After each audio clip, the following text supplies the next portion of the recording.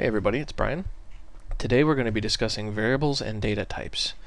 I'm going to make the assumption that this is not your first programming language, and if it is, I'm going to beg you, go learn a different language first. C++ has an incredibly steep learning curve. Go learn Python, Java, Visual Basic, C#, and then come back. Okay, moving on. A variable, as you know, is simply something that changes.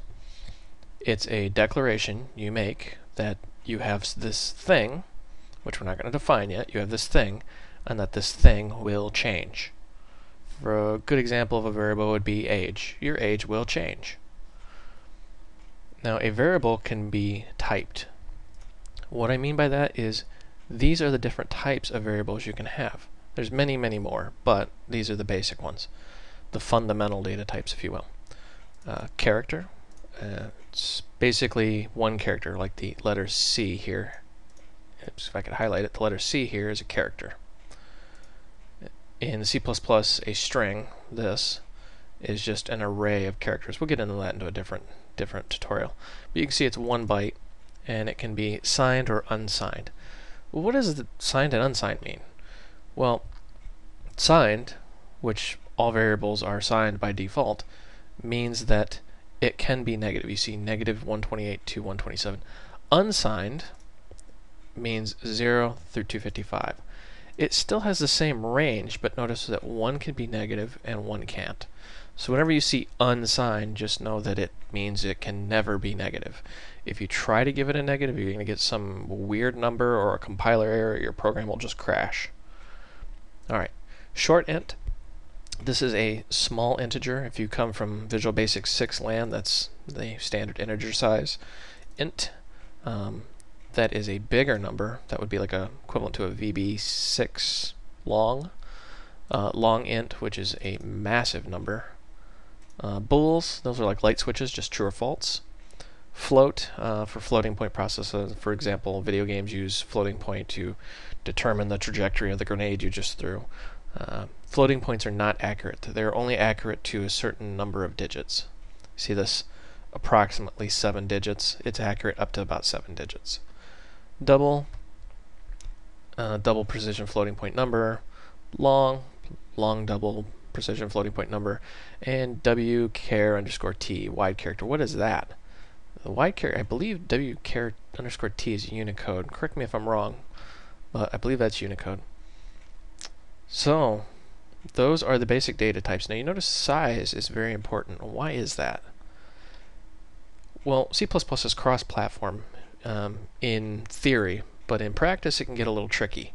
For example, an integer is 4 bytes, so it says, but on some systems it's actually 6. Some systems it's 8, some systems it's 4. You can't really depend on the size being constant.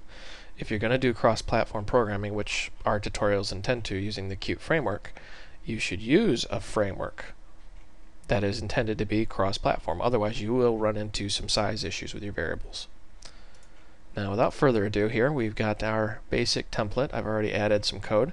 As you can see, we've got an unsigned integer, age. Remember, unsigned means it can never be negative. Int eggs, this is a sign. Remember, all variables are signed by default. 6. So let's just play around here. Cout age,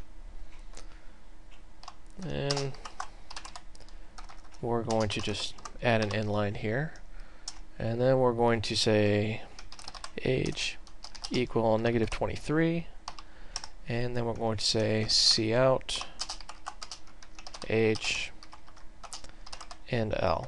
So we're just gonna print 2 lines here, and after the first line we're going to actually set age to a -23. And I know you're sitting there saying, hold the phone, we just said age can't be negative. Why are you doing that? Well, I want to show you what happens. There's a common programming mistake with variables. Let's run this. Whoop, there's some errors. Undeclared identifier, cout. What the heck? Okay, I see. Sorry guys, long day. Let's run this again. Now, we've got some interesting results here.